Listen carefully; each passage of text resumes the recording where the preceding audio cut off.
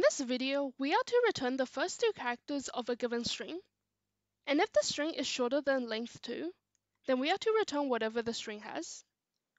So we can start off by finding the length of the given string, and we can store it within a variable named length, is equal to str, since the string is given as str, dot length to find the length.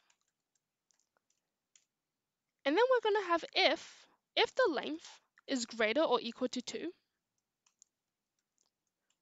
So if that's the case, then we are to store the first two characters within a variable named first, is equal to str.substring.